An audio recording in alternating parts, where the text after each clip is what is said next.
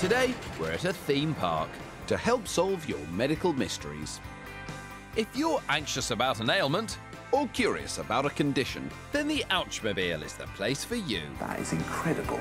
Chris is preparing the clinic ready for his first patient. And Xand is out in the park to answer your burning questions. At the clinic, Chris is open for business. Next patient, please. First in is 9-year-old Shoma with a question about some frightful findings on his feet. I've got a bunch of verrucas on my foot that won't go away. Well, what have you got to say about this, Chris? This sounds like a rare case of I've got a bunch of verrucas on my foot and they won't go away itis. And breathe.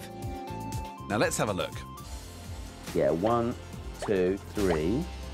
A little cluster of them here. Now that's the big daddy verruca there. And more up here. That's an impressive 9 verrucas on one foot. How do you get verrucas?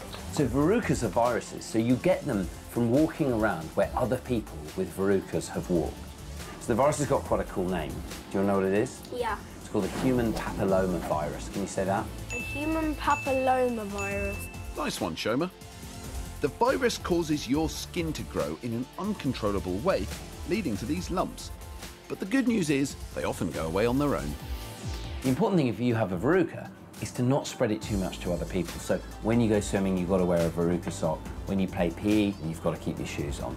And don't worry, if you have verrucas, they'll probably soon disappear by themselves. Away from the clinic, Xand is out and about in the park.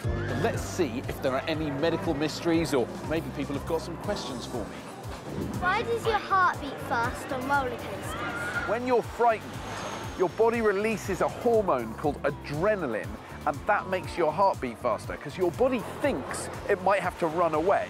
If a tiger attacked you, you get a load of adrenaline and then your heart beat faster and you'd be able to run away faster. That's what your body's doing, it's preparing to run away, even though you're strapped into a roller coaster. Dad, look what I did today. Oh no, that's terrible. What happened? Well, I was going on the ride and I hit my leg on the side of the ride. Oh, was it painful? Yeah.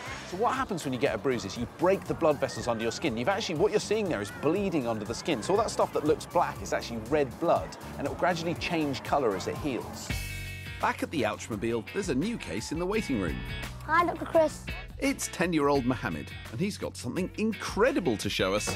Mohammed, why have you come to the Ouchmobile today? I can fold my ear and stick it in this hole here. You fold your ear in what? Diagnose this, Chris. So this sounds like a very rare case of I can fold my ear up and stick it in this hole here, itis. I can't wait to see it. Wow! That is the most bendy ear I've ever seen. Okay, Mohammed, give it a little wiggle and make it pop out. Well, let's see that again. How come I can do that with my ear? Well, inside your ear, you've got some very bendy stuff called cartilage, and it's the same stuff that's in your nose.